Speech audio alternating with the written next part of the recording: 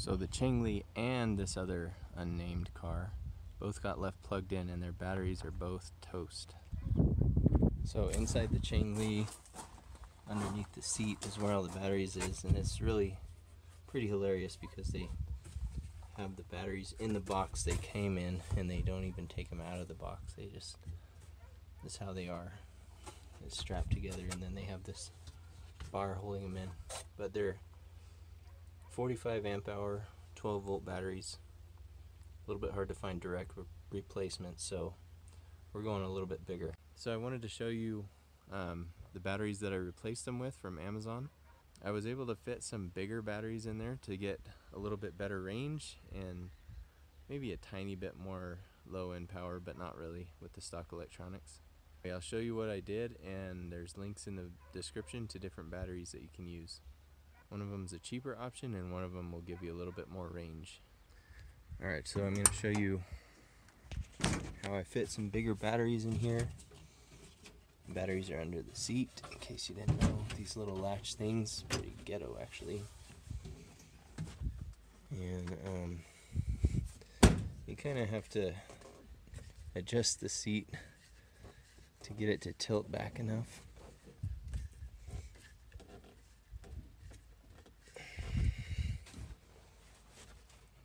There you go. So these are 55 amp hour 12 volt SLA batteries, and what I did was just drilled a new hole for the battery hold down thing. I made my own battery leads. The stock ones, oh here's the stock ones, I wanted to leave them in here for you to see. The stock ones are like maybe 12 gauge wire. The main leads that go to the car are maybe, they might be 10 gauge. They don't say on them. China doesn't actually use American wire gauge for their wires anyway. But I'll link in the description if you want to make some big fatty leads like this. You can make smaller ones. I would use at least 10 gauge wire. It's really a bad idea that they use smaller wire to go in between. You're really limited by the smallest wire gauge that you're using. These ones don't look like they're melted or anything, so maybe they're fine. But that kind of shows you how wimpy the power system is in this car, stock at least. But the cool thing is, I discovered that you can easily fit 6 of these big 55 amp hour 12 volt SLA batteries in here. But make sure you take like an angle grinder or something and cut off the self-tapper screws that they use to hold on the shifter thing. They just leave them sticking out in there.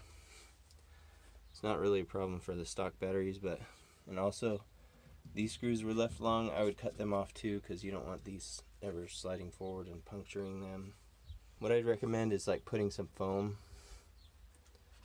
on top of this, just on top of this whole thing, so that if these ever bounced up, well, it'll keep them from bouncing around for one, but if they ever did bounce up, you don't want them shorting out on this metal seat plate thing. But anyway, it works good. These will give you a little bit more range than the stock ones. Stock ones are about 45 amp hour, these are 55. So hope that helps.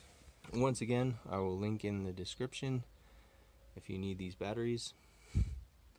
I'll also link to some 45 amp hour if you just want to kind of replace the stock ones and save a little bit of money. Thanks for watching. See ya.